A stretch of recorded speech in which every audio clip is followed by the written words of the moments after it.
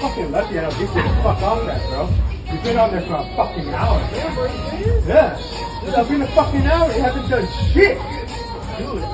Dude, my ass. I don't give a fuck. This is one of the most disturbing videos that I've ever been sent.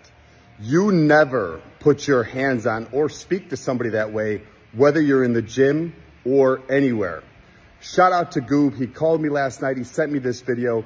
He did such a great job handling this that this gym fitness system immediately banned that man from their gym, so nobody has to deal with that type of bullying. And the young man that was hitting this video, Christian, spoke to him last night. Shout out to him. He stayed calm. He remained cool. He's doing great. I'm so sorry that happened to you, brother. Nobody should have to deal with that. But I'm also so happy to see all the love and support you're getting. That shows me and all of you, the gym is a brother sisterhood. We will not tolerate seeing this type of behavior in gyms. We are a community and we all have each other's back. Have a great Saturday, everybody.